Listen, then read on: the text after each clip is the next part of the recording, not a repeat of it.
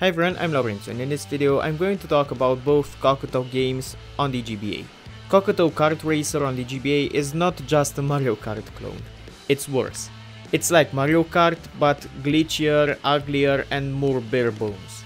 The controls aren't as refined as in Mario Kart, you still get a drift button and the controls are kind of the same, but they aren't as precise.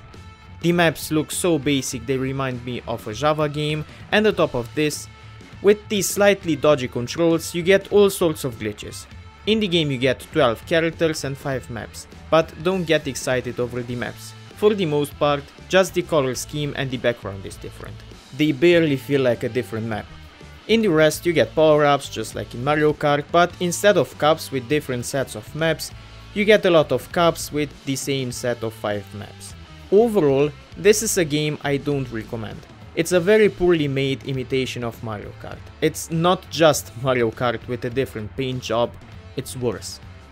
Cocoto Platform Jumper is a wonky platformer with some awkward and bad controls. You get collectibles, power-ups, you can generate platforms, which makes the game unique, but in terms of fun, it isn't fun, or at least I didn't have fun playing it. The game consists of 5 areas, 4 levels and a bonus level. The big console version, so PlayStation 2, GameCube and Wii, actually have 4 levels and a boss fight, but on the GBA you just get a bonus level, there are no boss fights. In what it offers, it's okay, unlike the previous game, but due to the frustrating moments you will have throughout, I'm reluctant to recommend it.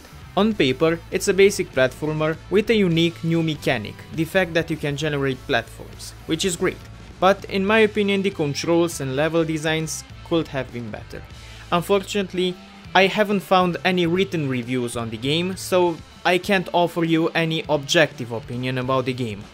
But overall, I find it an okay game with frustrating moments, but that is still innovative. So overall, I find it okay.